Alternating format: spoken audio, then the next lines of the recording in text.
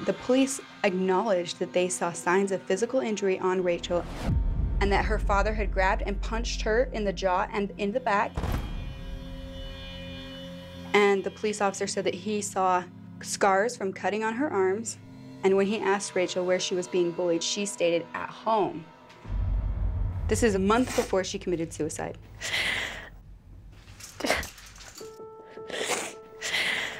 It's just hard. It's okay.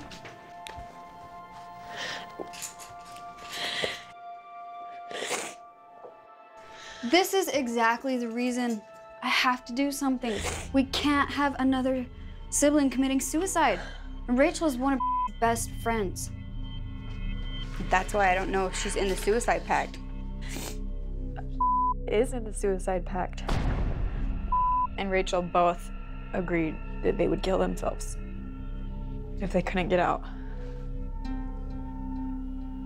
That's how polygamy works. It breaks the children. It breaks your soul. And it's just hard because it's painful and they don't deserve that. They're little girls. And I think they deserve to be little girls. And they didn't take her. Why didn't they remove her from the house? They put her in her brother's care.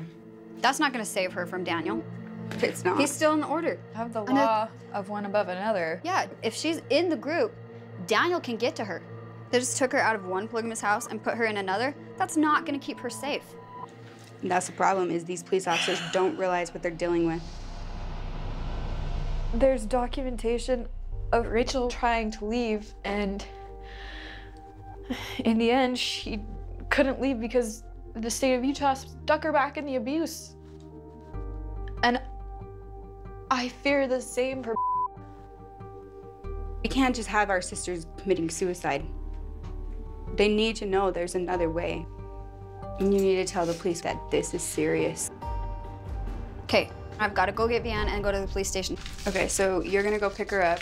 Yeah, I'm gonna bring Vianne, but I don't think it's a good idea to have too many people because, like, if anybody's out there and sees the car, they could already easily recognize me. But if we have all three of us, there's gonna be no doubt who it is. Okay, bye. Thank you. Just tell her to keep fighting and tell her not to give up. All right, let's go. Gotta hurry.